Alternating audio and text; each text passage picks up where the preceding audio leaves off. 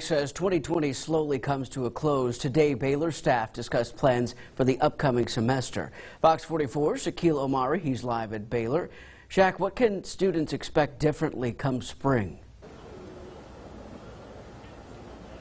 Adam, come spring, students will see that there will be more hybrid classes compared to online. And for those expecting spring activities, those will be altered as well.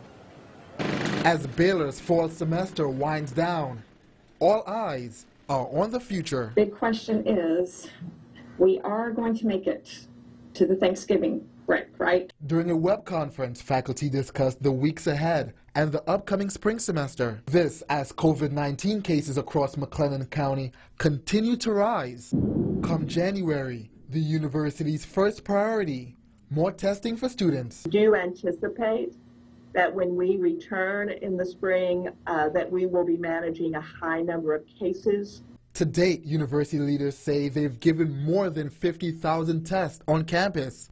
And in the new year, students will see the return of more in-person classes compared to hybrid. I think our faculty feel a little bit more able to handle those formats. And students are in favor. It's a good idea. I think a lot of students are tired of the over Zoom classes. I will say hybrid classes are kind of tedious because it's one of those things, you come in once a week, you come in every other day type thing. I feel like it kind of defeats the purpose of going to class.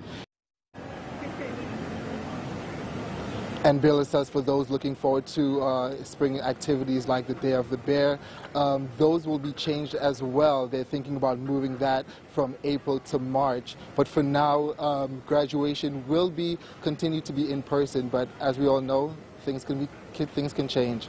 For now, live at Baylor, Shaquille Omari, Fox 44 News.